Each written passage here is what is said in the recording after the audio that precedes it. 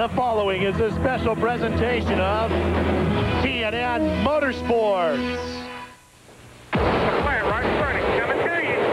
Bumping and banging, paint swapping, in-your-face short track racing. That was the way Mike Miller and his number 18 won the season opener at Jefferson.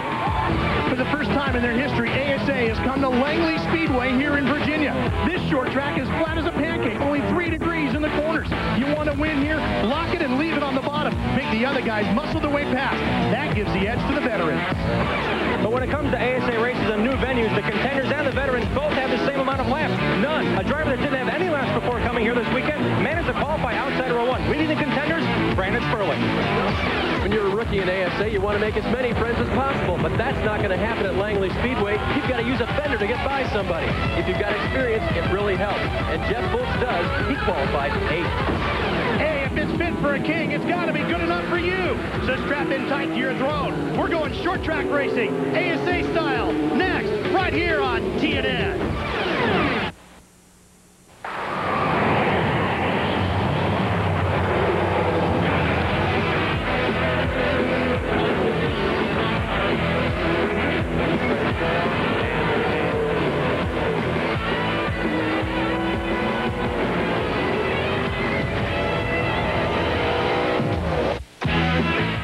It's been 15 years since the ASA Series has raced in Virginia, but tonight a packed grandstand will enjoy the Highway and Industrial Equipment Company AC-Delco 300 coming your way from Langley Speedway in Hampton, Virginia.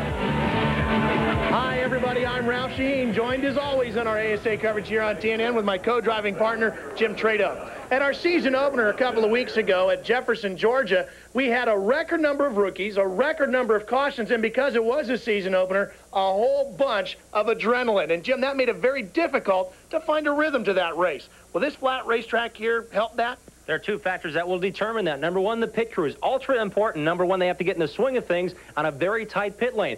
Factor number 2, this racetrack is only 3 degrees banking, so when the teams get the cars right, the drivers have to drive them on the racetrack, and most often we'll find drivers slipping up on the racetrack, which could produce a lot of cautions, but if they get a long stretch of green flag, these teams and these drivers will find that rhythm.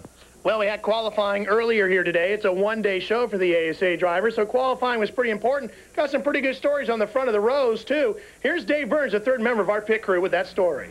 Life is good for Gary St. Amant, Ralph. He is leading the ASA points. He finished great at Jefferson, Georgia. Today, he has put the car on the pole. He's the fastest qualifier. Another thing going for Gary, he's a veteran. He's a known quantity. People know what he can do. For Brandon Sperling, it's unknown. He is in probably his 5th year in ASA racing, but he's on the outside of the front row trying to impress every time he can. Now, Brandon, you've already put yourself behind the 8 ball. You're on the outside of the front row. And at Langley Speedway, we know the line is on the bottom. Have you talked to anybody about getting down and letting you in there? No, I haven't really talked to anybody because we don't really, anytime you make a plan like that, it never works out. So it's important to get down early, but I don't think it's that important. You know, it's 300 laps, and if we can just get down there and let things get sorted out, maybe we can get it done today. Now, will you try to beat Gary into turn number 1, or are you going to try to maybe get in behind him? What's your plan, if any? I don't think I'm going to be able to beat him into turn 1. You know, they want a real slow start, and I'm just going to settle in and see if I can tuck in behind him. All right, guys, and I've talked to several of the drivers on the inside. They've had plenty of offers from the guys on the outside, if you know what I mean. Well, you're right, Dave. Getting to the bottom is going to be a key here tonight. Now, also in qualifying, Jim, we had another very big story. Mike Miller, who won the season opener at Jefferson, Georgia, and that number 18 car had some serious problems. Watch this. As Mike comes out of turn number 2, the car gets very loose going in and drifts up high. He says he lost it right here and basically struggled all the way down the backstretch to catch it. Couldn't do it. Crashed in turn 3. Jim, how bad is this car? He just hit, you heard the impact there. It messed up the trunk a little bit, mostly cosmetic. The team has repaired it, but again, starting 2030 is a long way to go on this tight racetrack, which may become one group at the outset. It's going to be tough for Mike Miller to fight his way up through the field. Of course, he's one of those veteran short track racers. If anybody can come from the back to the front tonight, Mike Miller could do it. He came from 2 laps down to win at Jefferson, so you can see how strong he is. Well, that takes care of the business. Let's go racing. So back to Dave Burns to fire up these V6 engines. Ralph, Jim, everyone, this is Carrie Krutzinger, and this is a first for her starting an ASA race, but then again, this is a first for us here at Langley Speedway. So are you nervous, Carrie? Just a little. Just a little. Well, I think you're going to do a great job. Go ahead and get this 300 lapper started. You got it. On behalf of AC-Delco, Highway and Industrial Equipment in Norfolk, Virginia, and all our wonderful customers, gentlemen, start your engines!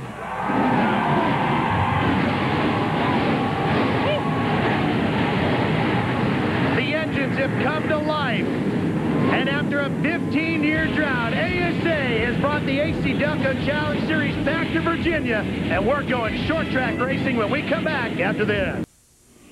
ASA racing is not rocket science.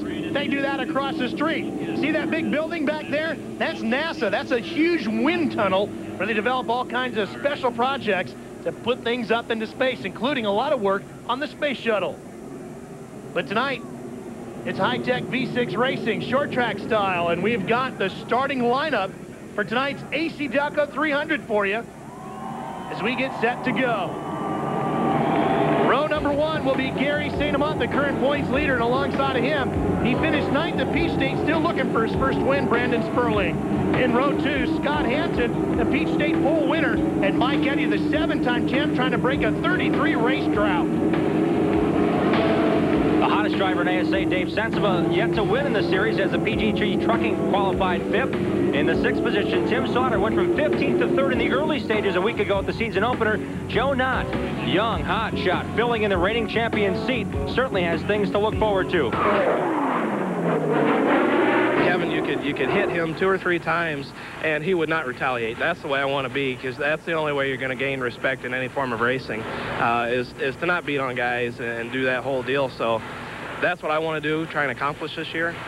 I don't want to go out and be totally aggressive, beat my way to the front. I want to be able to, just pass the guys and get as far as we can to the front. Highest qualified rookie, Jeff Boltz, rounds out the top 8 qualifying. In the next row, Jack Landis, a career time best 6th at Jefferson. Bob Seneker, the all-time race winner with 83. Behind them, Steve Holtzhausen, a multi-time lacrosse track champion, driving for a team that's a former ASA championship winner. And Kevin Noodleman, top 10 finish for the rookie at the season opener. Experienced crew chief turned ASA rookie driver Harold Fair Jr. will start 13th. Outside of that row will be a driver who won 1 race last year, should have won 4. That's Rick Beebe in the Myers Pontiac. Adam Petty, 4th generation athlete carrying on the legend, will start 15th. Outside of him, another rookie contender, the Roller Skating Association International Pontiac, Greg Stewart from North Carolina. Back in row 9 in position 17 is Mike Garvey, a high banks master, struggling on Langley's flat track. And in position 18, Jimmy Johnson, the Pat Shaw Rookie of the Year points leader coming into tonight. Next row back, Danny Doler, the most diverse racing background in the field. And coming up, a career best 11th place finish, Canadian driver Alec Pisno in the 20th slot. Billy Turner, a sprint car standout, healed up and ready to go, will start 21st. Freddie Bear will be in his 2nd ASA start in the Valvoline Pontiac. Mike Miller, 23rd on the grid, won at Peach State, but he's searching for the speed here tonight at Langley. Also in the field, Peter Cozzolino made 1 lap before crashing a week ago. A lot of ground to make up if he wants to be the season rookie of the year.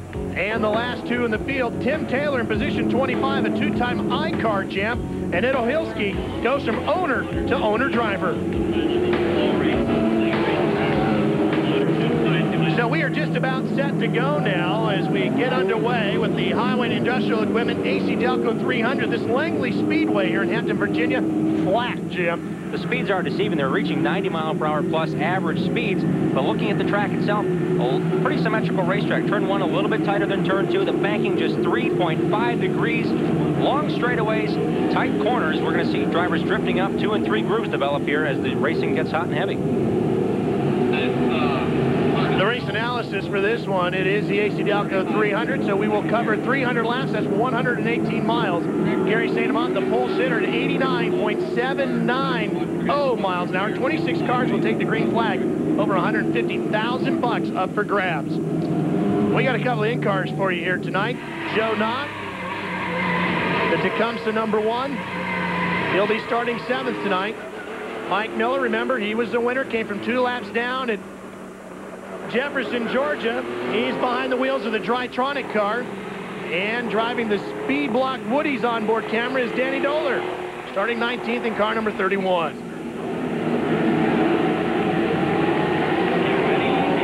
Facing to the green flag, the AC-Delco 300, 15 years since we've been to Virginia. We're underway. Billy Turner spinning and gets hit by by Tim Taylor, and that's actually great news for Gary St. Amant because he had a horrible start. You can see he'd already slipped back to second. Don't know what got Billy Turner sideways, but boy, poor Billy Turner, horrible luck in this series. And the sprint car standout has some of Tim Taylor's cars still up underneath him. Left front fender is underneath the left front wheel of Billy Turner's Pontiac. Tim Taylor of Indianapolis looking to run a Rookie of the Year season this year, and unfortunately for Tim, another problem. He had a problem on the first lap. This obviously was not his own doing. As we saw Billy Turner spin, Taylor started farther back in the field and got involved after Turner already went around. Jim, I got a funny feeling Gary St. Amant probably missed a shift on the start. Watch the number 7 wins car on the bottom of the screen, the orange and purple number 7. See how Brandon Sperling comes up to speed, and then right there, he drops down, then gets right back up to speed. He must have missed a shift. When you saw for turn 4 Gary's car lift up, that's when he was on the gas pedal. This is the spin by Turner on the opening circuit. Slows the field immediately, but when Gary got off the gas on the front stretch, the shift, you know, you have to take your foot off the gas pedal to shift. It just, that you could tell by the nose diving down, he was not up to speed. That was a brand new race car, too, for Billy Turner, debuting it here tonight. You can see problems to the right front, problems to the left front as well. Huge crowd here in Langley, Virginia to enjoy the AC-Delco 300. Welcome back to Langley Speedway, Hampton, Virginia. The ASA's AC-Delco 300 underway. There is Gary St. Amant. He started on the pole tonight, missed a shift coming to the green flag. Now he is tucked in behind Brandon Sperling, and that's a great break for Brandon Sperling, Jim. With this racetrack as flat as it is, Sperling got the jump. Gary was afraid that Brandon might race him into turn 1, and with that going through his mind, he missed the shift. Now they start single file, and we're back underway. The 2 cars that were involved in the incident, Jim, are out. Billy Turner broke an oil strut and also has an oil filter problem, and the radiator's gone on Tim Taylor's number 28. They're behind the wall fixing an oiling system problem as well. Brandon Sperling leads him. Gary St. Amant runs in second, and the wins number 7. The Goodrich, the black number 88 of 7-time champ Mike Eddy. Can he break that 33-race drought? He sits in third. That's Scott Hansen right behind him in the white and red number 52. That car owned by Winston Cup star Kenny Schrader. Scott Hansen has something to prove here. He broke an axle, actually snapped it in half coming out of the pits on one of the initial cautions. He was leading the race in the season opener at Peach State, broke the axle, came back. He actually made up 2 laps under green and was one of the faster cars, but had a soldier on for a 15th place finish. So if you want to see a hungry driver, watch Mike Eddy and that 52 car, Scott Hansen gets on board with the car that currently runs in 7th position. This is Joe Knott, the Tecumseh onboard camera. This is a car that took Kevin Sawinski to the 1996 Pat Schauer Rookie of the Year title and the 1997 AC-Delco National Championship. Joe Knott, who inherits this car this year, Jim, he has huge shoes to fill. Do you think he can do it? He's tested here. He's tested at 3 other racetracks before the season went green. He's got a lot of pressure, I think, on himself. I talked to his father, Ron Knott, before. They think it's a great opportunity. Mike Chaffee's working right with Joe Knott, but it's a matter of Joe Knott finding the comfort level with the team and in this new race car. He said there's a lot of changes from 1 year ago when he ran a Ford. He's part of a 3-car battle for 5th. That's Dave Sensiba just in front of him in that white and purple number 6. And in front of Sensiba, the number 9 car of Tim Sauter. Sauter was running for Rookie of the Year last year. He has jumped in as a teammate to Alec Pinsino, and that has really been the best opportunity the driver that white and blue number 9 has ever had. And Tim Sauter in the 9 car had a great run going 2 weeks ago. It really shows the preparation and the knowledge he has as a mechanic in the racing series. Yes, his father is Jim Sauter, his brother is Jay Sauter. Matter of fact, he's got a brother, John Sauter, working on Joe Knott's team. So the Sauter family certainly entrenched in part of the history of this AC-Delco Challenge Series. But Tim Sauter, now behind the wheel of the 9 car, prepares his car and Alec Pinsino's car. They were at his shops in Necedah, Wisconsin before the season got underway. Tim didn't have a chance to prove it to himself, prove to the other drivers he's capable of racing. Speaking of Pinsino, that's his white number 93 getting turned around. The guy driving in that Drytronics car, that's Mike Miller, the guy who started 23rd. He's hustling up through the field. Greg Stewart spun over in turn number 2, but there's no caution. Roller Skating Association International sponsoring this driver out of North Carolina. Really taking over Doug Smokestad's operation. They kept the number where Ted Smokestad was competitor here in ASA for a number of seasons. So Greg Stewart making a rookie run. Got a little out of shape off of turn number 2 and continues underway. 18 laps are down. As Brandon Sperling continues to lead, getting set to start lapping the field. He has got Alec Pinsno just in front of him. Now white and blue number 93. Now Sperling's going to try to keep as much distance as he can between himself and Gary St. Amant, the second place car. There's Jimmy Johnson, the 44 car. He is the current Pat Schauer Rookie of the Year points leader, and Miller just shoves him out of the way. Now he sets eyes on Adam Petty, the 4th generation Petty. Adam's goal is to get as many laps in as he can. He doesn't want to go racing for the win, so he'll move over and let Mike by, and he does. He's also going to school right now with one of ASA's veteran drivers. Won the season opener, only one of 3 drivers to do what he did, winning 2 season openers in 30 years of the history of ASA. Mike Miller worrying his way through the field, working his way down. He's in the 17th position right now, and he's going to the front, the speed block. Woody's Pontiac of Danny Doler is currently in the 16th position. You see Miller nudging him just a bit to get on by. Yeah, all you got to do, and we talked about it at the opening of the show, is use that muscle. You got to loosen the guy in front of you up a little bit, Jim. Get him off the racing line. Get him off the throttle as Doler now watches Miller move away from him, and then you try to slide by. You don't necessarily want to spin the guy out, but it is a legitimate move in short track racing to loosen that guy up. Did you see something come flying off that car in front of Miller? Might have been Davis. Harold Fair Jr. right there. He's not giving it so easy. Miller trying the outside, and Harold Fair Jr., whose father, Harold Fair Sr., has a legendary name in ASA racing, doesn't give up the position as easily. So Miller now up to what, 15th? And we find experience paying off early on. Harold Fair Jr. had a great qualifying run. He was the quickest on his qualifying lap as he'd been all weekend. He qualified 13th. But we see in these racing conditions where you have to weave and thread your way through, Mike Miller's doing a better job of it than some of these rookies, Adam Petty, Danny Doler, and Harold Fair Jr. Our speed block, Woody's onboard camera, looking back at Adam Petty, who runs in about 17th position. That's Spree, number 45, back entry.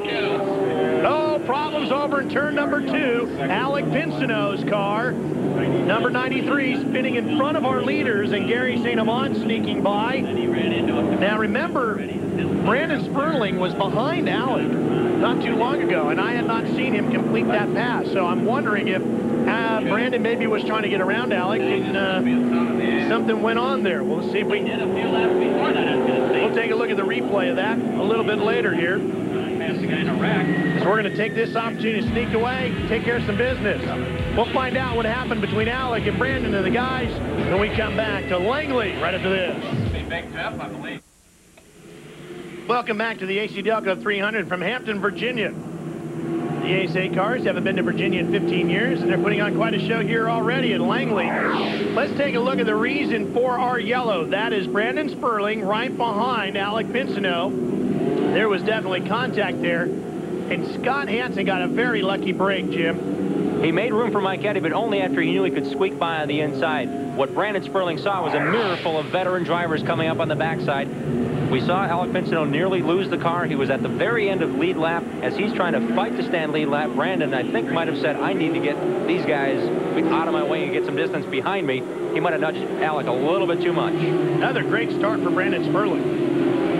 Brandon has led both races this year. He took it off the start of the race of this one after qualifying outside row 2, his career best. Actually, he has a pole to his credit, but qualifying this well this early for Brandon Sperling certainly is a high point for that team. A lot of expectations. Voted the most improved driver from his peers a year ago.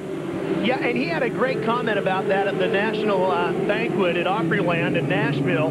He said, well, I guess getting voted most improved driver means I'm no longer considered a moving chicane. Indeed. He's got a couple of war wounds on the numbers of the 51 Truck Air Transfer Pontiac, but that's from a race ago. He's got his mindset on leading a bunch of laps here. 5 points are awarded for leading the most laps. And ironically, the driver started on the pole, Gary St. Amant, is the last driver to lead each and every lap on a racetrack very similar to this, and his way to winning at Columbus Motor Speedway in 1995. Gary currently runs second. Here comes Mike Miller inside of Mike Garvey. Remember, Garvey in that white number 8 loves the high bank, struggling a little bit here on the flat track. That puts him up to 14th. And Garvey had advanced from 17th to 14th until Mike Miller disposed of him. Miller started 23rd. He's now moved up 9 spots early on here. But it's going to get tougher. That's Rick Beebe in the Myers Tony's Pizza number 23, the yellow car on the bottom, and Kevin Noodleman, who is right alongside on the outside in that orange and purple number 21. He gets Noodleman, that'll give him 13th. But Beebe won a race last year, should have won at least 4 last year. He's going to be a lot tougher to get around. He certainly is a contender each race, and he admittedly said he didn't have the best qualifying run here today because his car stuck so well on the bottom. The left side tires stay on the white line to the point where he was actually driving the apron off of turn number 4 in qualifying, which slowed him down slightly. So as Mike Miller catches Rick Beebe, showed to be one of the faster cars earlier today, and he may duplicate that in that Myers Pontiac. Well, Miller is definitely quicker than Beebe. You saw how fast he closed up on him, but getting around him is going to be a whole nother thing. Now, we've seen Mike Miller able to pass on the outside. He's going to try that here. And a big crash down in turn number 1. Adam Petty involved in that. Denny Doler involved in it, and guess who? Alec Pinsno as well. Clear enough. There's your leader coming through there, too. That will put Brandon will put those drivers a lap down. There's Adam Petty, spree back number 45, and the speed block Woody's number 31 and Denny Doler. Right on, race within a race. There are 10 drivers declared to be ASA Pat Sharman Memorial Rookie of the Year candidates. 2 of them just caught up in that incident, lost a lap on the racetrack.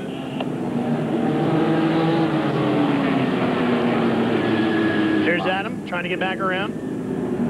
I asked Adam earlier today, I said, hey, you know, your dad, Kyle, he loves to find old books in antique stores and ride motorcycles for a hobby. I said, what do you do?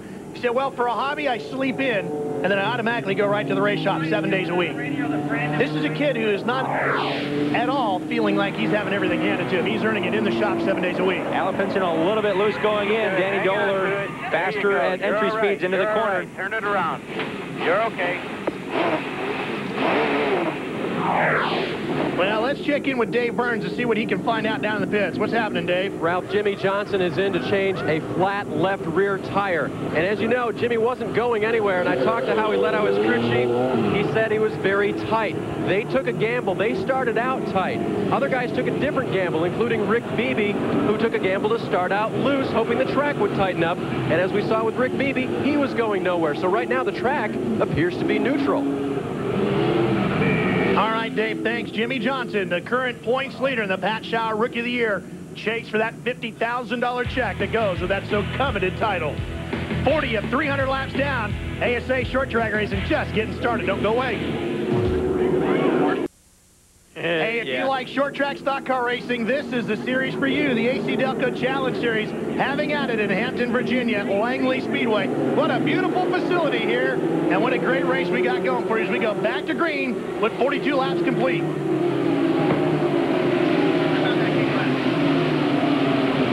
Brandon Sperling leads lap 43. The Howes Lubricator, truck air number 51. Boy, Jim, he is getting fantastic restarts. Every time through the gearbox, he is on it. Gary St. Amant on the initial start of the race missed a shift. I wonder if he's able to get through the gears properly. These are high buck, high speed transmissions and gearboxes these guys use, especially built for racing. I wonder if Gary may have damaged it or chipped a tooth off in the gearbox as he's trying to get up through the gears. Maybe he's not able to get a quick restart, and Brandon gets a sprint away, and Gary has to play catch-up when they get back to green. Looking back through the field, there's Dave Sensiba, Joe Nod. Oh, and look at this. Scott Hansen drifts wide. Now, we saw Hansen in that 52 as we go on board the Tecumseh onboard camera with Joe Nod, and Sensiba gets past, and Nod gets past and lays a little paint onto the back end of Sensiba. Hansen slid wide when Pinsno and Sperling got together down in turn 1. So he obviously has a handling problem. That car is pushing extremely hard going into the corners. And now he's stuck on the outside. Nobody's going to let him in. It's like drafting at Talladega. You get out of line, you're going backwards. Tried to fight his way back into position with Jack Landis, will have nothing to do with it, as Landis now goes to the inside of the Maystow Ford. That's the 07 car, that black one. And now Steve Holzhausen, the black number 5 to the bottom. No friends for Hansen. And here comes the Bluebird. 83 career victories for the driver, the blue number 84, Bob Seneker. Seneca works to the bottom, and again, Hampton, number 1, is stuck to the outside, but also he washed up going in the corner a couple of laps ago, unable to get back down. He went in too hard into turn number 3, and he continues to pay for it here. He was able to get the car righted, but no one will allow him to get back in. Would you? Not if you can put a driver that's so fast every track they go to a lap down. I would say you got to battle him for position each lap. Look at how Seneca goes in the corner here. Within inches of each other, they continue to race. A lot of confidence between those two veterans. Seneca may even take the spot, but Hansen will have nothing to do with it. This is actually helping the entire field of racing, with Hansen racing those racing laps on the outside, bringing in the second groove, putting rubber down. He might have a handling problem, but he's also seeing if there's anything outside, and other drivers may see, if he's able to hold on with Seneca here, that there is a second groove. There was a late model race run here on this track just before the start of the ASA race. It was a 100-lap late model race. They ran with Hoosier tires. Then they ran some Legend cars. They run with BF Goodrich tires. The AC-Delco series runs with a spec tire from Goodyear, a Goodyear Racing Eagle. All the drivers have said it will take at least 50 laps for enough Goodyear rubber to lay down to be good for these cars. We are now at lap 52. Look at this.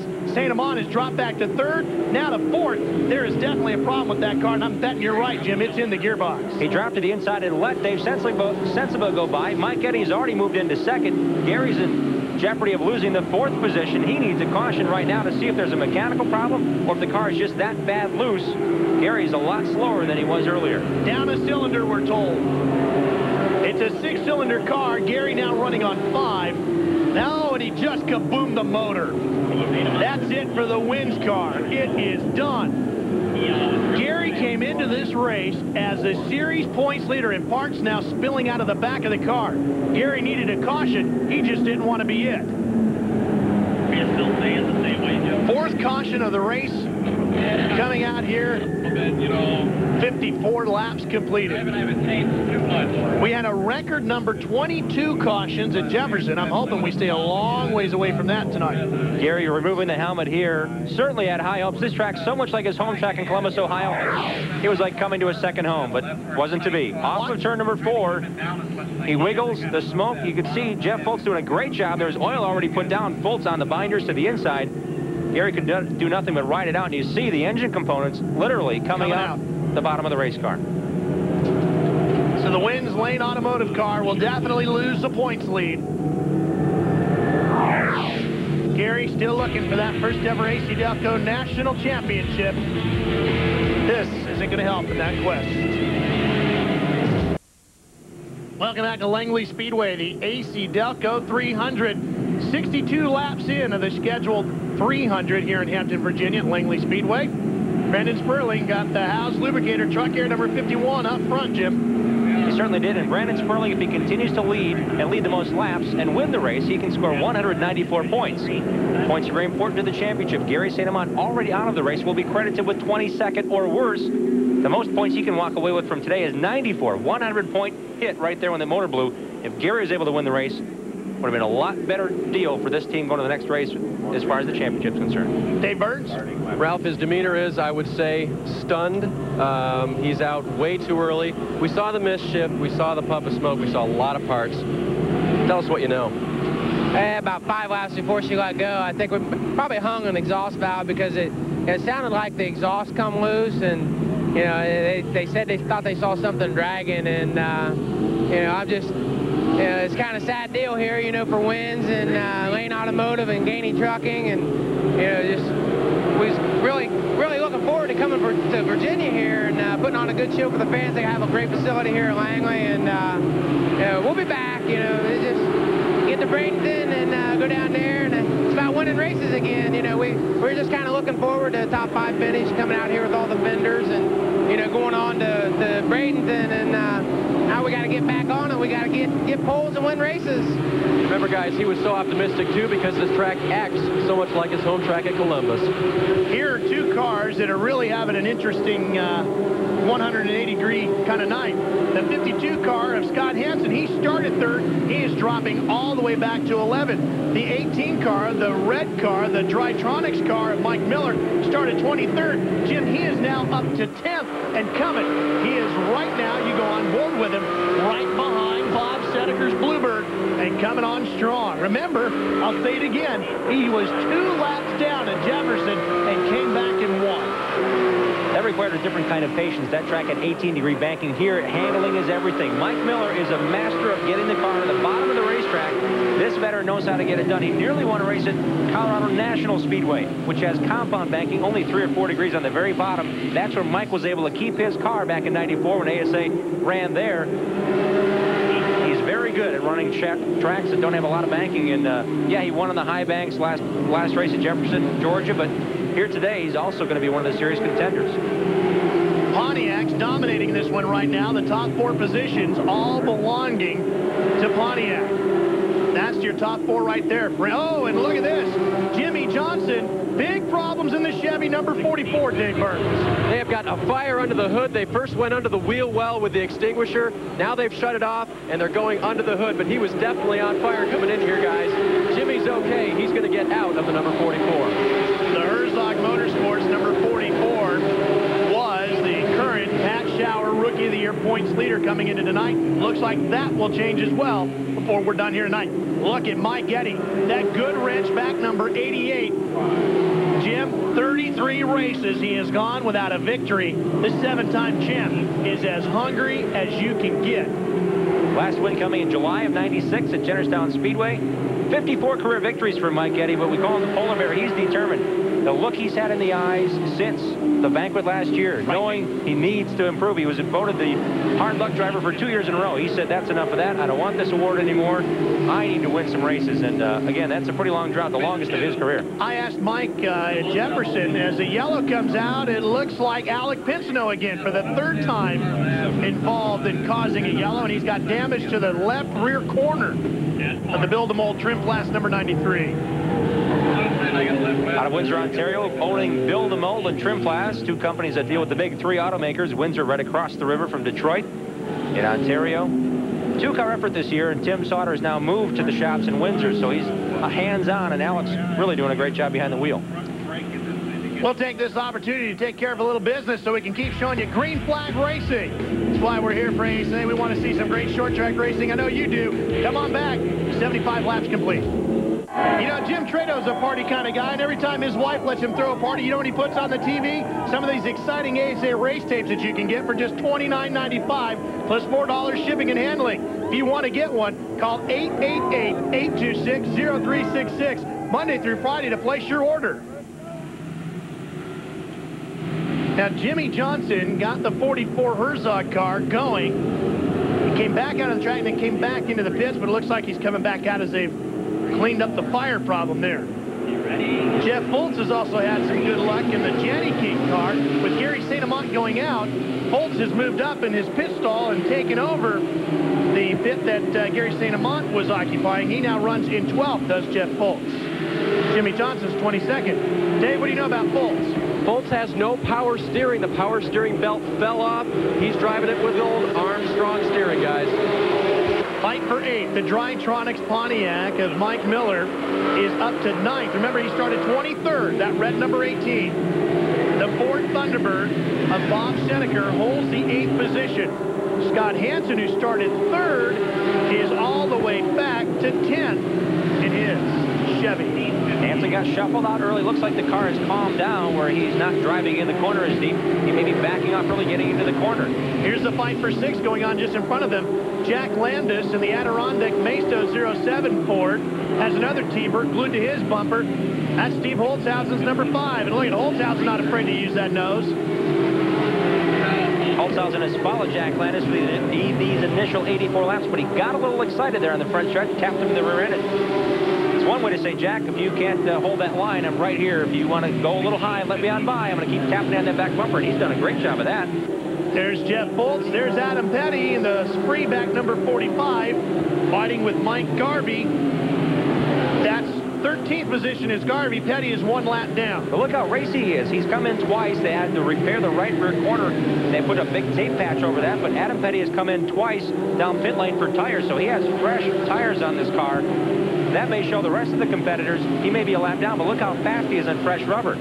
very few of the lead lap cars have pitted to this point. Adam Petty did not test here at this racetrack. Instead, he took his dad's Winston Cup car, Kyle's Hot Wheels car, and went to Martinsville and tested for Kyle. And that worked out for both of them.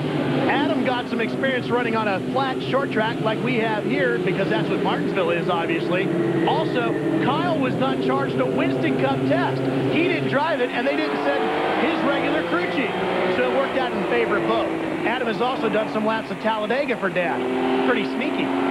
Dave Sensiba in the 6 has caught Mike Eddy's good wrench number 88. Interesting thing here, Dave's dad, Bob, is a crew member for Mike Eddy. And Bob Sensiba is as good as anyone, a former ASA competitor as far as setting up the car. He and his son Dave talk extensively about racetracks and setups. Sensiba's crew chief, another Michigan legend, Chip Caputo, returning to ASA for car owner Leroy Troop. Trying to figure out how this new ASA car since 1992 handles, as he had not been around the circuit full time. Oh, problems in turn 2, Jim. We've got the 94 car, the valvoline back entry of Freddie Bear. Spinning out, that'll bring out a yellow. I believe that is our 7th caution. Make that 6th. There's Brandon Sperling on lap 99, diving down pit road, Dave. Brandon Sperling hoping to impress tonight, leading all the way, starting on the outside of row number 1 and getting the jump. They'll go to the right side and change right side tires. They were just a little bit tight, according to crew chief John Boskin, who works the catch can at the back of the car. They get Brandon down and away, and it looks like he'll be first off. Joe Knott follows him out. Jeff Bolts, Bob Seneker also on pit road, as is Jack Landis, Kevin Noodleman. Scott Hansen came in to get that tire that was losing air fixed. Mike Garvey was in, and Danny Doler was in.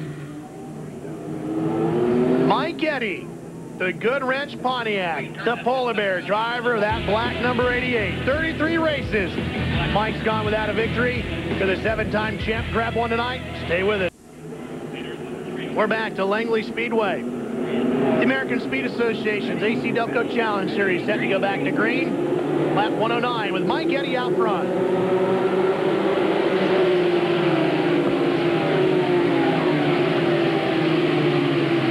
Through the 3-degree banking. Turns 1 and 2. Same thing at the other end at 3 and 4. 700-foot straightaways, about 50 feet wide all the way around this racetrack. Turn 1 and 2 is tighter than turns 3 and 4. It's rather egg-shaped from the overhead view. And going into turn 1, it's very important to get in, get settled, and get on the gas. Scott Hansen running along deep in the field. What's the story with him, Dave? Ralph, they thought they might have had a tire going down. Instead, it appears that a left front brake caliper has blown. They have the grease right down here. It's running out, and so he has bad brakes. The steering seems to be fine, too. He was complaining about that, but they do believe the problem is in a blown left front brake caliper. He's listed in 16th place. Hansen can't find any luck.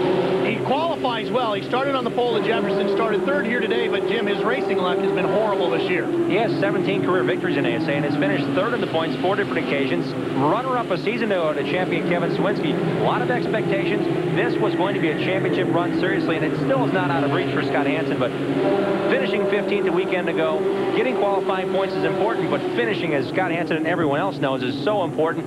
He may be able to make it up to the top 10, but with that brake problem, this racetrack, as flat as it is, those brakes are half the battle here at Langley. Well, not just finishing, but finishing 16th ain't going to help you any. You got to finish in the top 5 if you want to win that championship.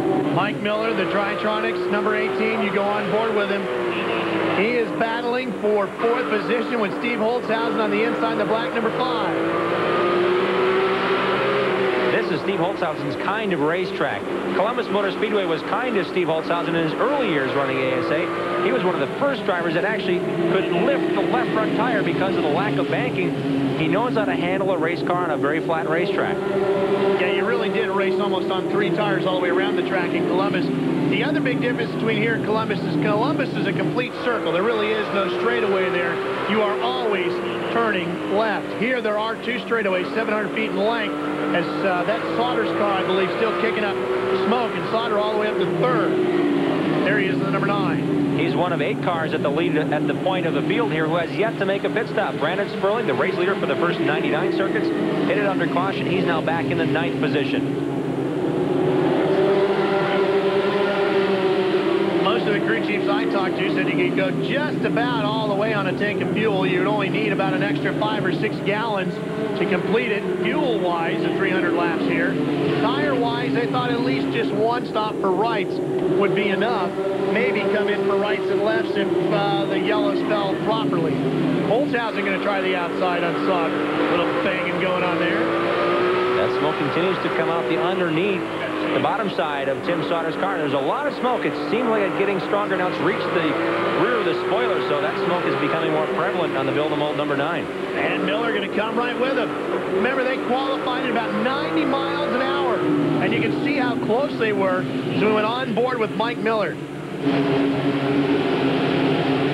Miller using the high line, and it seemed to work rather easily as we're aboard Mike Miller's car. Look at him going through turns 1 and 2 now. He's actually drifting up the racetrack. He's not staying on the bottom.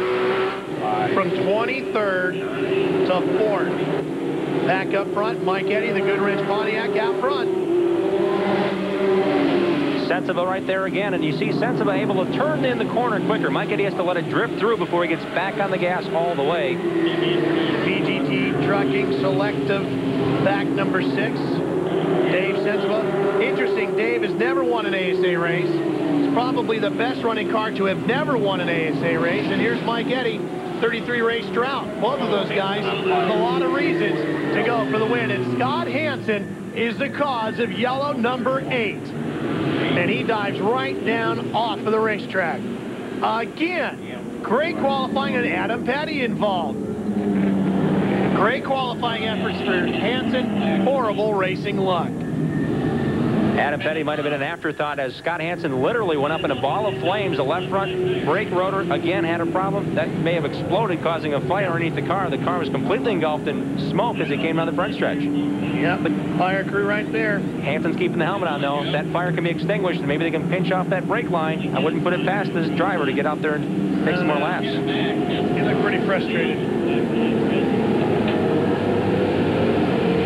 That's Lisa Smokestad, the tire specialist on the car.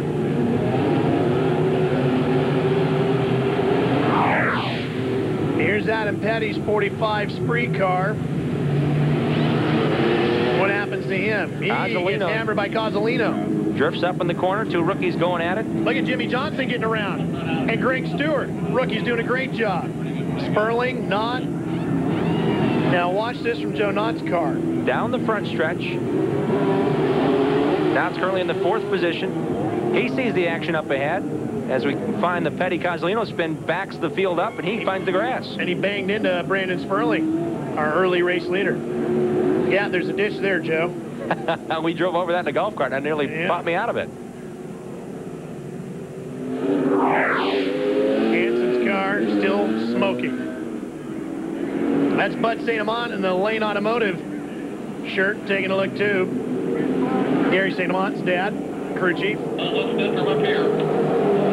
And let's check in with Dave Burns. Ralph, they're looking at that brake area. The caliper obviously exploded, caught fire. Scott walked away, as you noted. He was disgusted, and I asked him if he was going to try to get it back out. They think they can, so look for the 52 to reappear. That's all about points. As Craig Smokestad pushes the car back to the pit area. This jam-packed Langley Speedway crowd loving ASA. We hope you are too. Stay with us. We're about set to go back to green, and Jim, a handful of leaders pitted, including Mike Eddy. Indeed, Mike Eddy, as well as Steve Holzhausen, Tim Sauter, Rick Beebe, Harold Fair Jr. also up on lead lap, came down pit lane. So, indeed, all the lead lap drivers have now finally made pit stops at lap 135. That puts Mike Eddy well back in the field. And puts Peter Cozzolino, the McDonald's back, number 40, into the lead position. Brandon Sperling, who led so many laps early on, is back up to 2nd. Joe Knott is listed as 3rd. Mike Garvey, remember that high bank specialist? Trying to come to grips with the flat track here at Langley? Well, he is. He's up to 4th.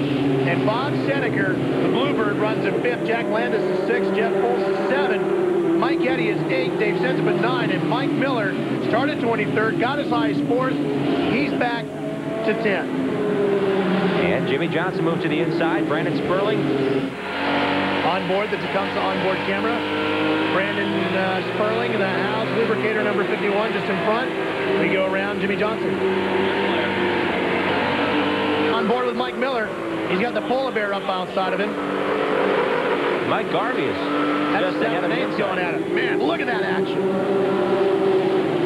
Oh, Bob Seneker's Bluebird missing the right front fender. Again, these are fiberglass bodies. He may have touched someone just enough to bump the front rivets off that car. The Sneaker was running in fourth, too, Jim. Still is. Bob Seneker in fourth. Dave Sensible working the outside line. It looks like there may be a trail of smoke off of the Wisconsin Aviation number 8 of Mike Garvey as he gets off the corner. Garvey a bit slower on the inside. Sensible leading his next string with Tim Sauter and Steve Holtzhausen to get around the outside and gain position. That's the battle again for the 6th and 7th position. Actually, that's like 8th, 9th, 10th, and 11th going on there. And Garvey's dropping back. Look who's also in the picture, the 30 car of Jeff Foltz in 12th. He's doing a great job, isn't he, in that Jenny King car? And he had a great pit stop to stay up with this lead bunch. Again, he moved his pit stall to where Gary St. Amant's was. Due to the layout of the racetrack, they pit on both sides of the infield. Prime pit stall has really helped propel this driver up to the bunch.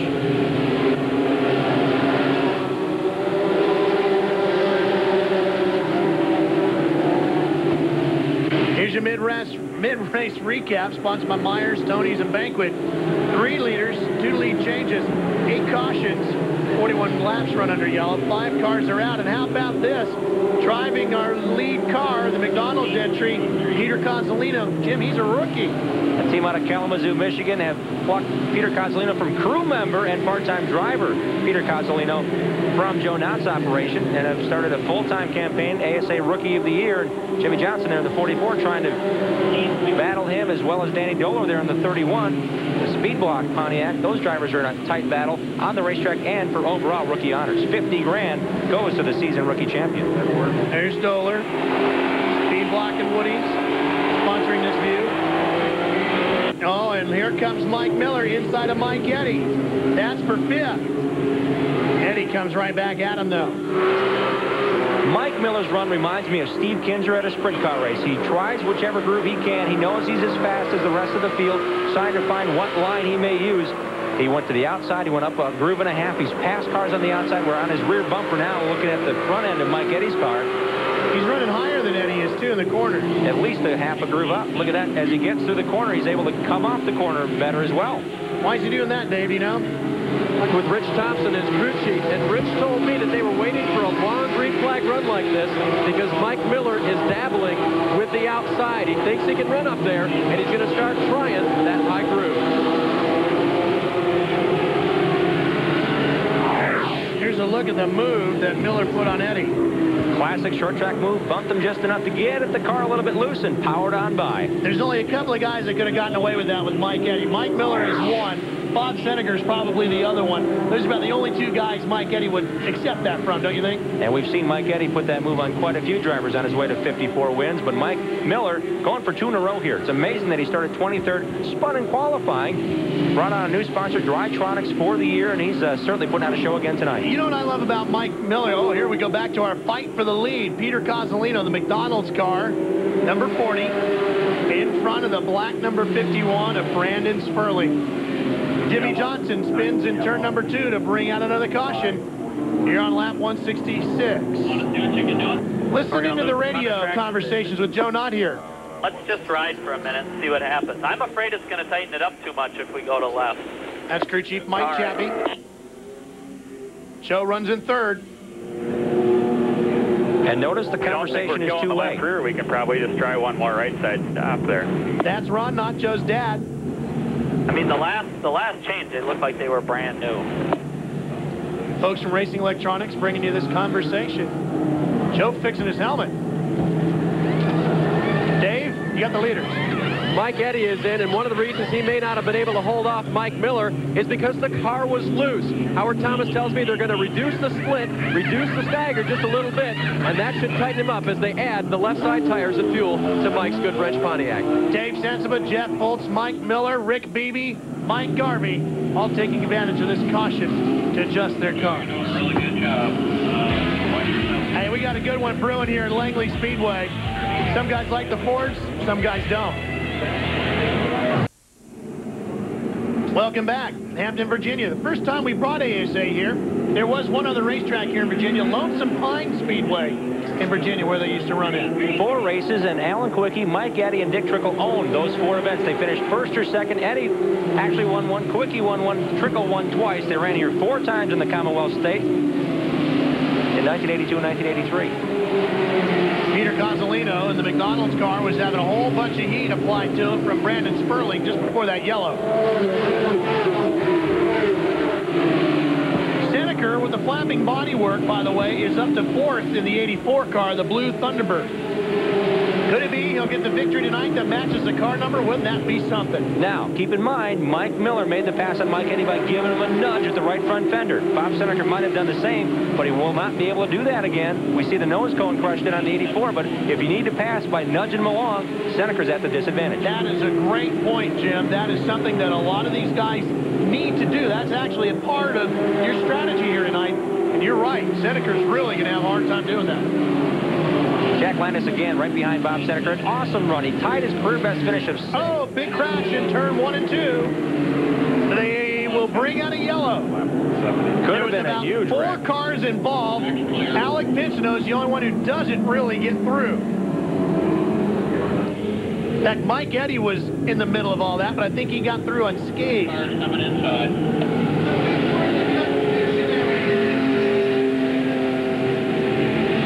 10th caution of the night. Remember, we had a record 22 cautions. Again, this track is getting a bit slippery. Teams have gone over 100 laps before making pit stops. Here's Mike Miller's view from the Drytronics car. They stacked them up. Alec went sideways. He might have spun to avoid. There were cars bottled up in front of him as well. Look at Eddie getting through. Noodleman on the high side of him. This one shouldn't take too long to clean up. We should be back to racing here shortly. Could have been a lot worse with Alec Pinchino sideways. There are still 12 cars coming into turn 1. They all avoided him.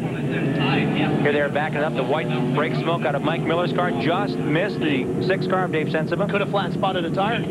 Very easily could have. And again, only 2 tires are allowed to be changed at any point during a race that is contested at a track under a mile right. Exactly. But if he comes in under caution, he can only do 2. They don't ever change fronts either. If you lock down the fronts, you might have a flat spot to live with for a while. Brandon Sperling is the new leader here at Langley, the Highway and Industrial Company AC-Delco 300. Brandon, back up front. Welcome back to the AC-Delco 300. Mike Miller brings the Drytronics Pontiac down pit road. He took on right side tires. We are under caution due to debris on the racetrack. With 192 laps completed of the scheduled 300, Jim, he might not need any more right side tires. The 100 laps, just over 100 to go. That's plenty. Mike Eddy proved to be fast with that many laps on his tires before making a pit stop. If you wonder what Drytronics is, it's actually an electronic way to remove water from inside building walls. They actually insert a probe into the wall and electronically blast away with an electronic blast any water or seepage in the wall itself. So it's a great inventive way to I guess keep the walls dry, and they've had some great success stories. But Drytronics coming on board with Mike Miller for the season. Doesn't hurt to be on a car that's won the first race and certainly in contention to win 2 in a row. Boy, Dave, Mike Miller's had an up and down night. What are they saying in his pit? Well, they're hoping it's going to be up. Rich, the track seems to be loosening up, but you guys seem to have the opposite problem. Was he too tight? Yeah, the car's a little tight. Been wearing the left rear out, got the new left rear on there. The car's just way too tight. We're not getting the long green runs we need to get the car loosened up. So went ahead and put a new set of right sides on the car, getting ready for the end of the race. Can you go till the end now? Absolutely. All right, confidence in the Mike Miller pit. And a new crew chief for Mike this year. Rich Thompson taking over. Carl Hyland is now working with Gary St. Amant's crew, and Phil McGowan still calling the shots there on the 7 car, but certainly a great start to the season, winning the event. Rich Thompson making the right calls. Anytime the drivers change a left side tire and the right sides have wear on them, the left side's being pressured will cause a handling problem like Mike Miller's experienced, a tight condition. So until those tires equal out, he's going to have his hands full. Are you seeing smoke out of the back of the Tecumseh number 1 like I am? Been about a last 50 laps or so of Joe Knott. Once he went through the infield, he may have maybe crushed the oil pan a bit. Hey, how about that? Mike Miller inside of Peter Cozzolino. That's good for his spot, like 14th. Started 23rd, did Mike Miller, got all the way up to 4th, dropped back a handful of times, has worked his way back and forth, up and down through the field. He's got to do it one more time with about 100 to go. They award $1 for every car passed. Mike Miller would walk out of here making a lot of money. He's passed a lot of cars tonight. He could still come out of here as a points leader, too. He came into the race second in points. The points leader coming into the race, Gary St. Amant, went out in the first fourth of this race. Gary back in 23rd is where he'll finish, as we see Mike Miller's car coming on the backside of Danny Dohler's Pontiac. One of 10 rookies in the race going for the $50,000 Pat Sharman Warren Rookie of the Year honors. Scott Hansen has now just also come back on the racetrack, so that brake problem fixed temporarily. To the outside goes Miller, gets around Dohler. That's good for 18th. Actually, no, that was not for position. Dohler runs in 18th. Miller's up to 13th. He's got to get around Tim Sauter to get another position. Jimmy Johnson is laps down as well in the 44. Sauter is just in front of him in that blue and white and red numeral number 9. Oh, and Stewart in and out of the infield in the 32 car. He was stay green. He was up in the 6th position, came in on the last batch of caution flags, and came back out amongst the lead lap cars that pitted. So a great run going. Got pinched down to the bottom. We saw the transition, just 3 degrees banking, but the pit lane itself is completely flat. We saw sparks as he tried to make the adjustment to get back on the racetrack. To the front we go. Brandon Sperling leading Joe Knott, Bob Senegar, Jack Landis, and Steve Holtzhausen in your top 5. And guess what? Mike Miller and Peter Cozzolino in turn 3 bring out the yellow. Now, Miller was trying to get around Cozzolino, had gotten around Cozzolino, hadn't he? Peter Cozzolino almost tagged Mike Miller's car that was already spun. Mike might have gotten a little bit confident in overdriving as he was picking off about 1 car a lap. He may have drove into turn 3 a bit too deep. Couldn't save it.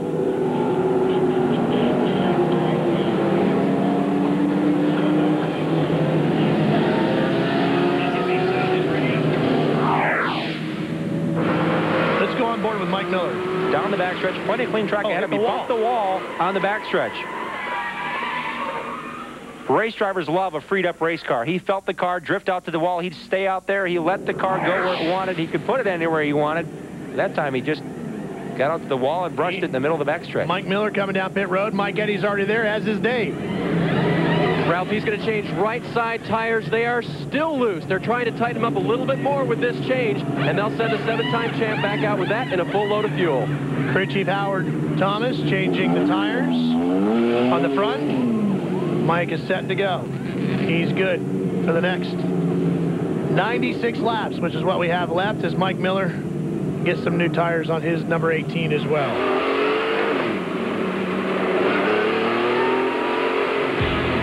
The ASA's AC-Delco 300 set up for a less than 300 gunfight to the finish. We'll be back.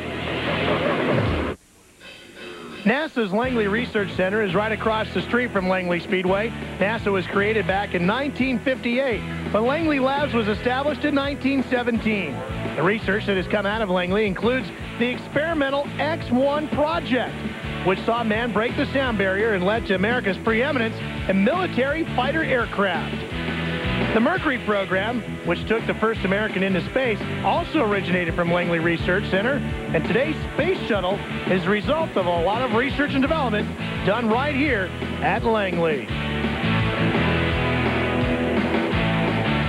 There's the wind tunnel, which is located directly off of turns 1 and 2. There you see, now the wind tunnel here at Langley is so big, Jim, that they can put 4 cars in a pack inside the wind tunnel and test drafting out. And a lot of teams now in the world of racing starting to come up here and rent space at Langley to test their race cars. What I'm bummed about is I guess the Blue Angels were here yesterday on a test run. They went to an air show somewhere else, and we missed them. I didn't see them yesterday, but it would have been so cool to see those guys. I heard a lot about it, going straight up, climbing till you couldn't see them anymore, and coming straight back down. That would have been awesome to see. It's a great show, the Blue Angels and the Thunderbirds. If you ever get a chance to see either one, make sure you do it. Our Blue Angel is Bob Senegar. He's got a whole pack chasing him. He's also a Thunderbird. He's got a boat going on. Senegar could be the guy tonight. He certainly can, and again, it doesn't look like he's going to come down pit lane anytime soon. He and Jack Landis, a pair of Fords, chase the Pontiacs at the point. Brandon Sperling and Joe Knott Joe Knott actually started racing ASA out of Gary St. Amant's race shops. They spent the first 2 seasons in Gary's shop. They tested, they raced a lot at Columbus Motor Speedway, a flat racetrack we keep referring to, but a track that's rich in tradition of the ASA series. Last time there was 1995, but Knott's experience in coming into this racetrack has to give him a bit more confidence, knowing how he can handle his race car and actually working with Chaffee's setup a bit more because of the familiarity of the track surface being as flat as it is. We see the result here. Knott's running a strong second. Here's what I see. Here's Brandon Sperling, now 51. He's been close to winning a few times. While leading, has had funny things happen to him that have knocked him out. He's desperate for that first win. Joe Knott, who runs in second, is anxious to prove that he can fill the shoes of Kevin Sawinski, who won the national championship. Oh, and a crash in turn number 2. Steve Holtzhausen spins, collects himself, but Denny Doller doesn't. He brings out a yellow. Let me finish this thought for you here real quick. Joe desperately wants to show that he can fill those shoes for Kevin Sawinski in that number 1 car. So pressure on Joe. He'd love to alleviate and get some of that out of his system here tonight. But Bob Seneker runs in third, and his nickname is the Sneaker for a reason. He loves to lay back, watch everything develop in front of him. He knows he's got 2 young guys in front that are anxious to get wins, and as they come to the finish, they're going to be laying it all out there. Bob knows now is not when that race is won, but on lap 300. It's going to be interesting to see what the Sneaker strategy is here tonight. Dave Sensible, the purple and white number 6. Just ahead of him is Steve Holtzhausen. Holtzhausen through the corner. Sensible may have looked low. Holtzhausen came in the corner and drifted up just a half a groove, enough to get Holtzhausen and Sensible some contact. Sensible actually drove through Holtzhausen. This better angle here shows that Holtzhausen was going through the turn, just lifted the rear end by Sensible. Sensible sneaks on by. Mike Garvey, it'll be great to see Holtzhausen try to charge his way through the field as he's pitted now for tires, but as we take one more look. Mike Miller's view. Oh, and Mike Eddy got the hood damaged. Look at that. So the 33 race streak might go to 34. He's on pit road right now. Holtzhausen's in. They've taken the hood off of Mike Eddy's car. What are they doing to Holtzhausen, Dave? They're going to change 2 rear tires, Ralph. They're trying to keep Steve just a little bit tight. Duke Spangler, the crew chief, says they're actually very confident about Steve. That's just what they didn't want to have happen, a spin. But he feels very good about the car. They keep him a little tight because the track continues to loosen up. So he's down and away with 2 fresh rear tires. We're going to have to keep an eye on these 2 drivers again. We're closing in to 75 or so laps to go. Mike Eddy, Steve Holtzhausen, we're running their own race in the top 5 throughout the day. Mike Eddy with that problem. They took the hood off the 88 car. Now Steve Holtzhausen, 2 rear tires to keep the stagger similar. We mentioned Mike Miller earlier, another veteran coming down pit lane, changing lefts that upset the handling of the car. By changing the rears, Holtzhausen's able to keep the stagger and put 2 fresh rear tires on. Strategy starting to get played out here at Langley Speedway in Hampton, Virginia. It's going to be a good finish. Make sure you stay with us here on TNN Motorsports. Coming into this beautiful Langley Speedway has been highly anticipated by all the ASA teams. We got to thank the folks here at the Speedway. Wayne Wyatt and Chuck Hall have done a great job in building this beautiful facility here in Hampton, Virginia. You can see the jam-packed grandstands here at Langley. They love their ASA racing. I think, Jim, this is going to be a regular stop on the tour for years to come. Brand new aluminum grandstand. Suites put up less than 2 months ago have now been sold out. They're installing an elevator on the back of the tower, so they'll be the only short track in the country with an elevator heading up to the control tower in the suite area, which is great PR and great move when it comes to selling these booths and saying you can bring your family, you can bring your sponsors, and have a good time. And it saves us walking up a bunch of steps. I like that. Joe Knott's smoke continues. You know, we're still seeing that. There's got to be a problem with Joe Knott's number 1. It might not be anything that is keeping the Tecumseh back driver from running up front, Dave, but is it something he's going to have to worry about down the road? Mike Chaffee says there is no problem. He says the car is fine. They hadn't seen any smoke. That was news to them. And he says they're doing fine as far as their communication goes. Joe is calm. So for right now, it's a mystery. Well, it sure looks to me like it's smoking, Jim. Yeah, it certainly does, and it's just coming out of the middle, the back of the car. There's no buildup. We don't see it covering up the Tecumseh logos on the rear tail of the one car. Let's see.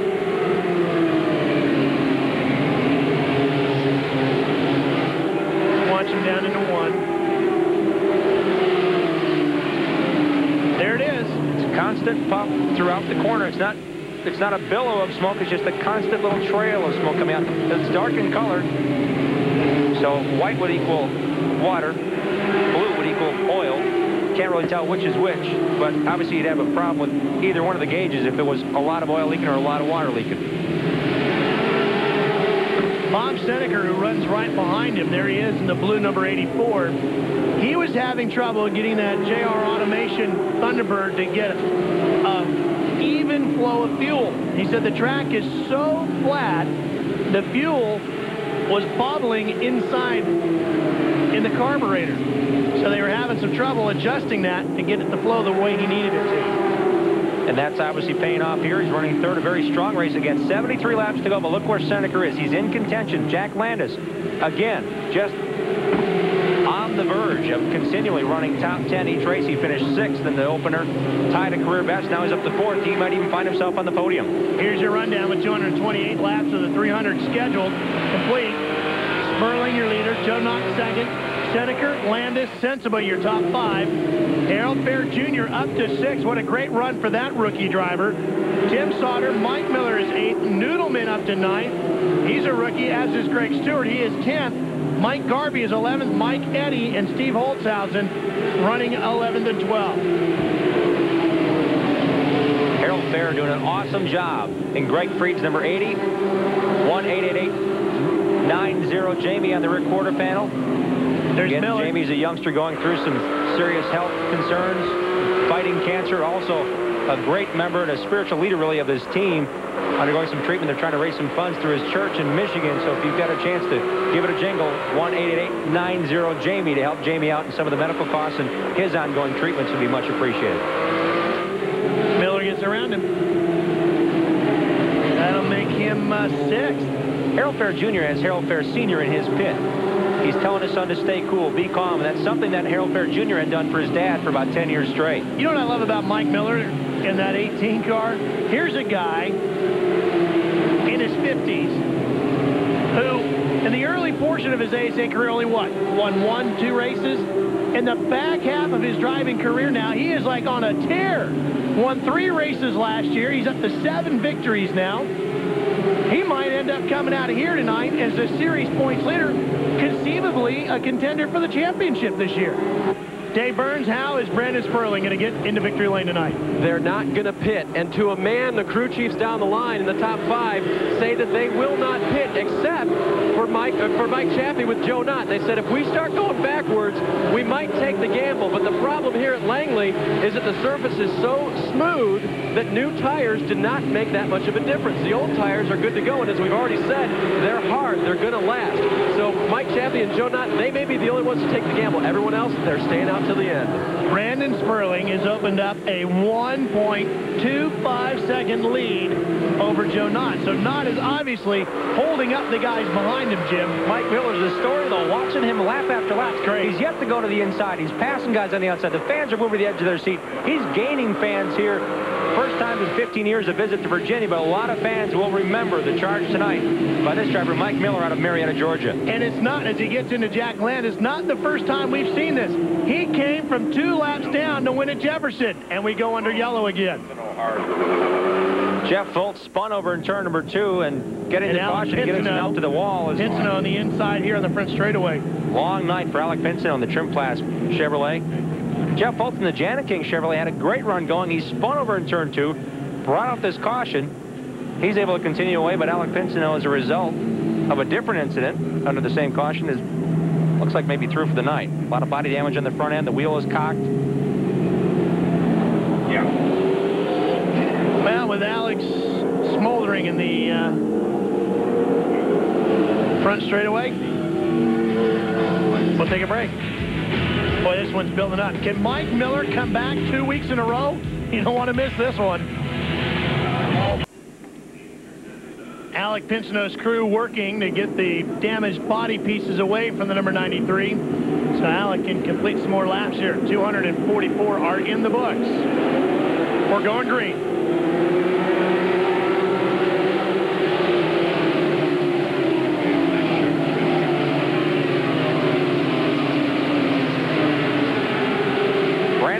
Sperling, the leader, and Joe Knott have pretty much kept the same distance ahead of Bob Seneker. On this restart again, Brandon Sperling with a great jump.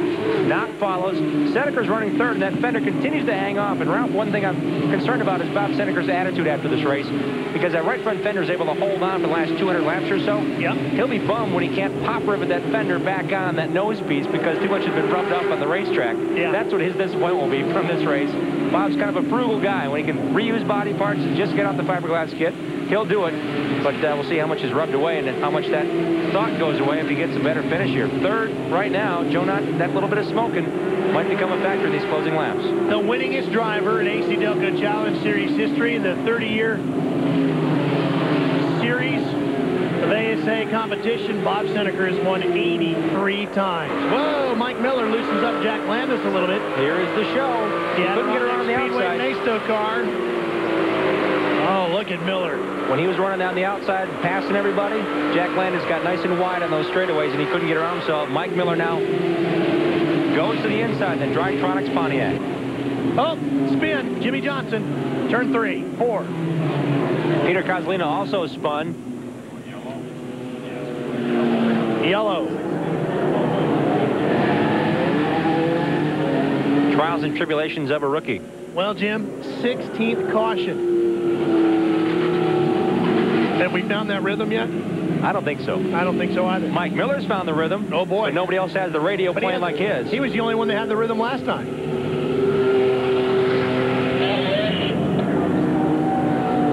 There is Mike.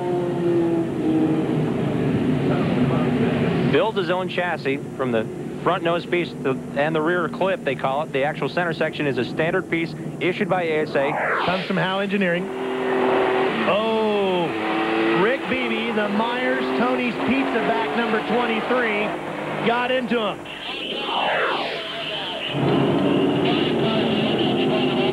Well, there's a good look at the pieces that are underneath the hood of Alec Pinsonneau's car.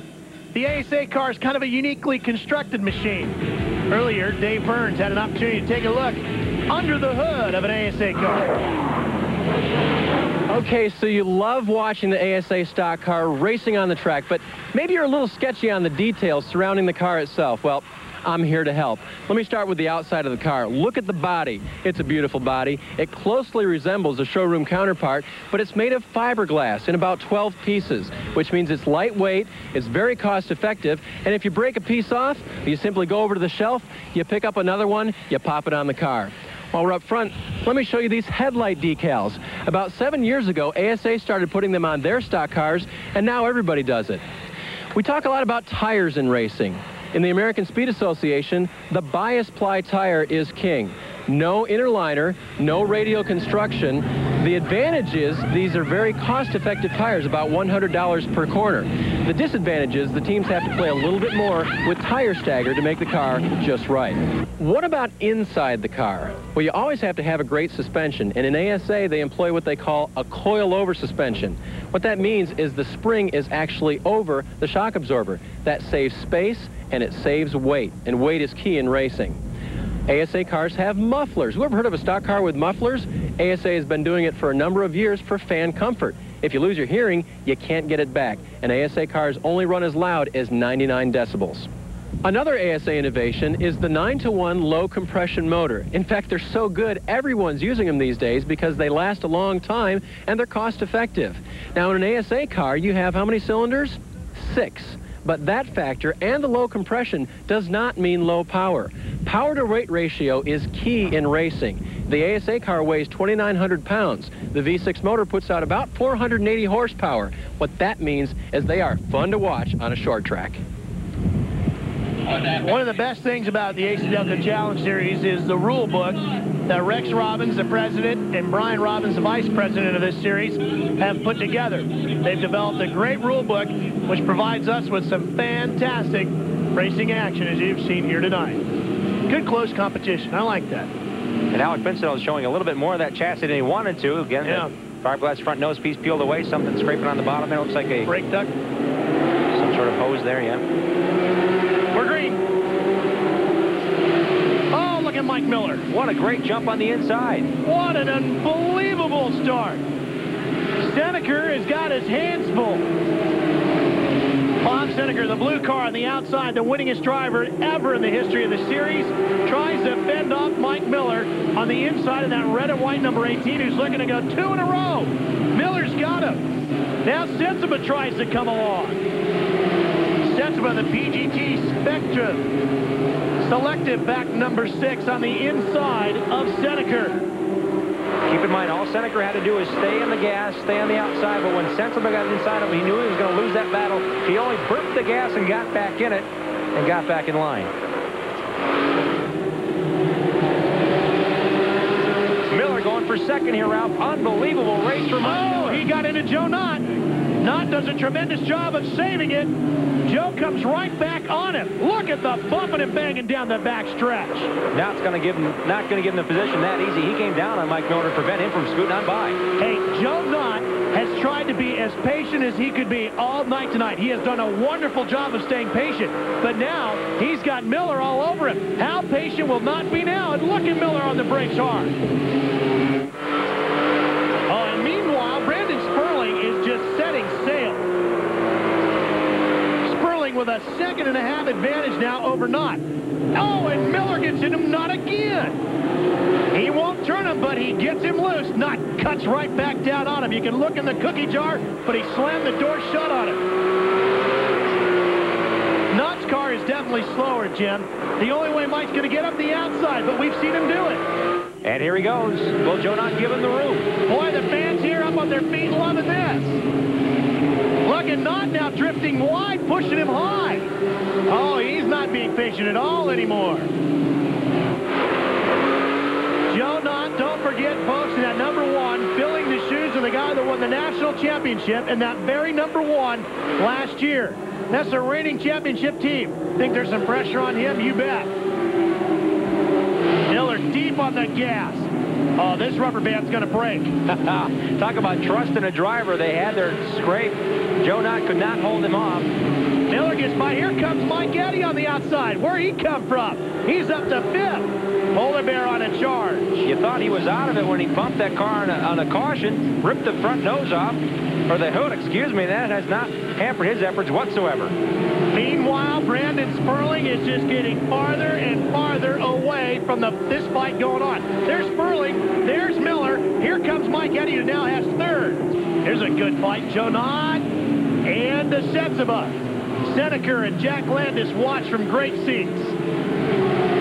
On board. Knott's car a bit slower, but he's not giving up the fight. He's staying on the inside line, making these drivers earn it. They heard Mike Chappie tell Dave that they knew the car was going away. And a problem over in turn 4. Jeff Foltz involved. Yellow is out. That is the one thing Brandon Sperling did not need to see with 30 laps to go. Now he's got Mike Miller, Mike Eddy, all right on his back bumper. The only thing in his advantage, he's been getting those great starts with Joe Knott behind him. It was slow anyway. Mike Miller, oh, that's a whole nother dog ready to hunt back there.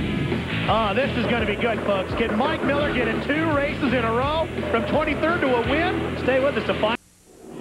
Again, this season, you have the opportunity to win a unit in Bearcat scanner, along with a 1-year Racers Frequency membership from Racing Electronics. Just send your name and address on a postcard to Racing Electronics, P.O. Box 241921, Charlotte, North Carolina 28224.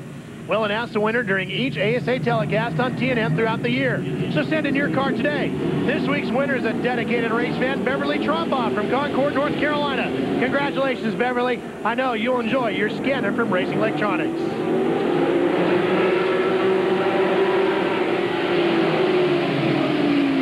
Bob Seneca came in just as they were about to get the 1 lap to go signal. His right front tire had come off the bead, so his fender flew off under green. He was running in the top 5, and he had the misfortune of losing air pressure, and the tire came off the bead.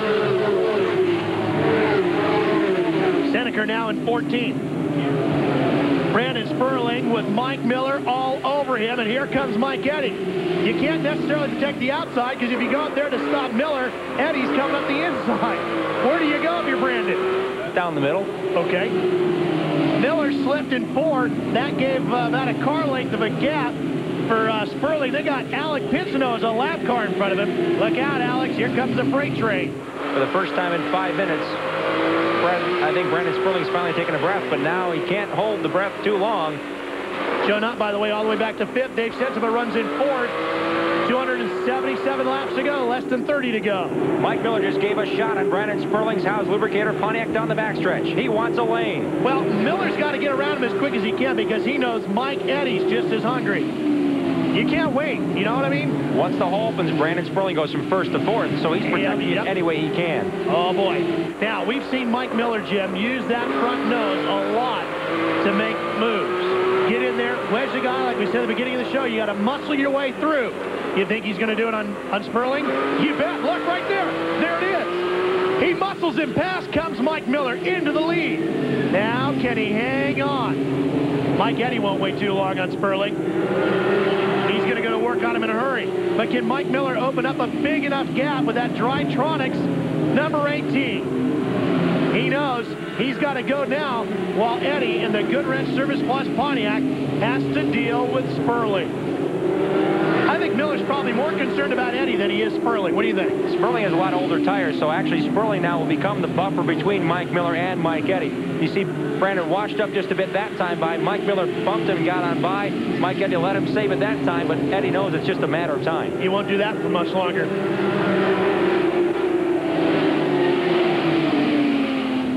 Look at Sensiba's charge. He's certainly doing it with Mike Eddy. He and Mike Eddy have been kind of connected all race long. You know what's not happening here is Mike Miller is not pulling away as quickly as Sperling did when Joe Nutt was running in 2nd. But Mike Eddy now losing a little bit of ground here.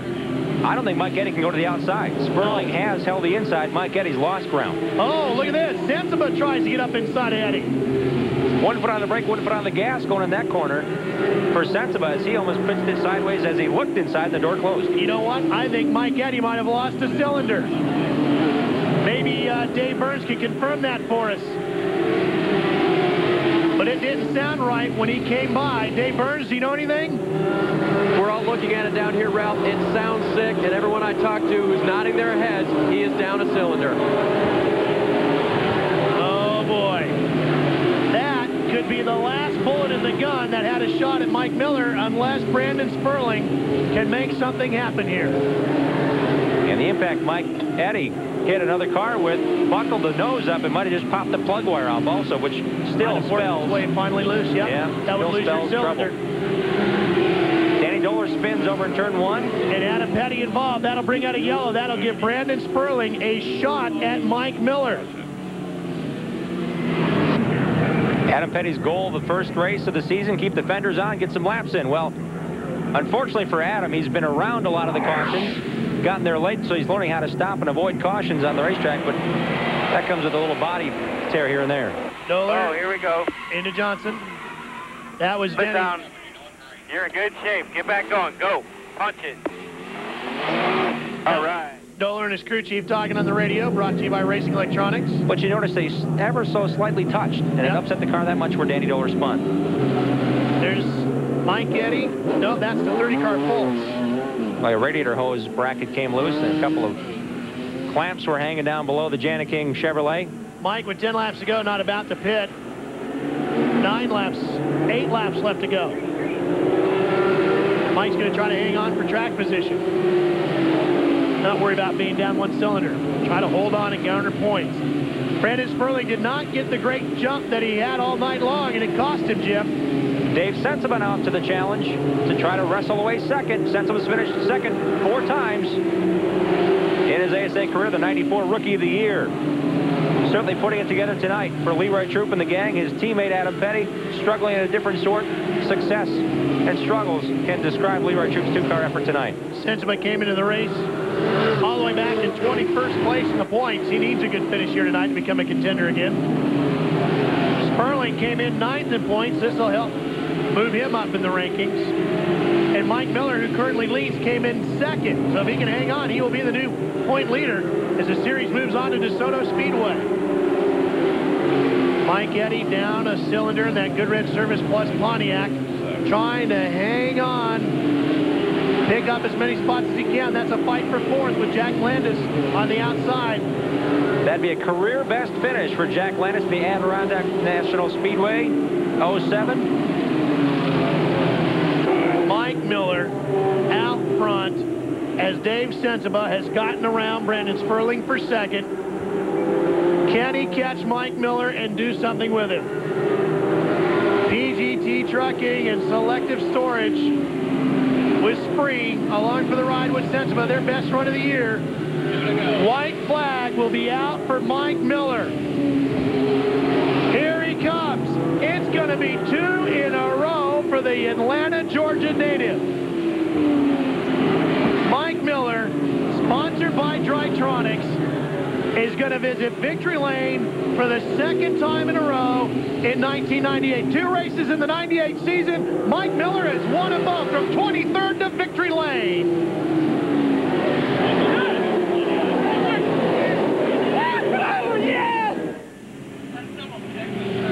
What an unbelievable deal. He started 23rd, fought his way up and back through the field, and Mike Miller has won here tonight at Langley Speedway as he captures the victory here tonight in the Highway and Industrial Equipment AC-Delco 300. We'll be back to talk to him right after these words.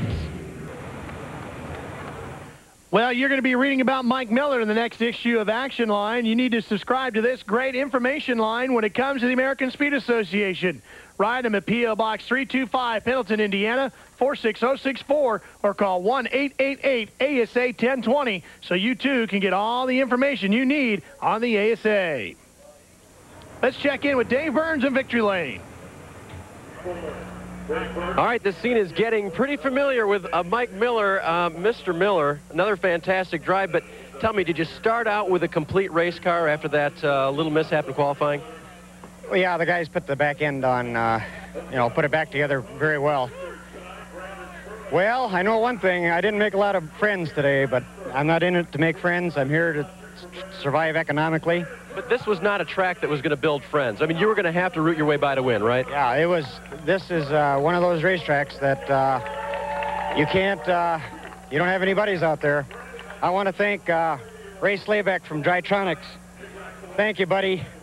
All right, Mike Miller, he wins again the second time in a row, and the last time that's been done, 1995, Mike Eddy started out the 95 season with 3 in a row. Can he do it? We'll find out. That we will, Dave. Here's a look at your wins unofficial results. You'll notice Pontiac taking 4 out of the top 5 positions with Ford sliding in there in 4th. Mike Miller, Sensiba, goes to the podium for the 5th time in 2nd place. Still no first victory for Dave Sensiba. Brandon Sperling got close again. Led the most laps and finished 3rd, only the 2nd time he's been in the top 3 in the podium. Jack Landis, career day, best finish in 4th. Mike Eddy soldiered on for 5th, and the low closing laps lost that cylinder.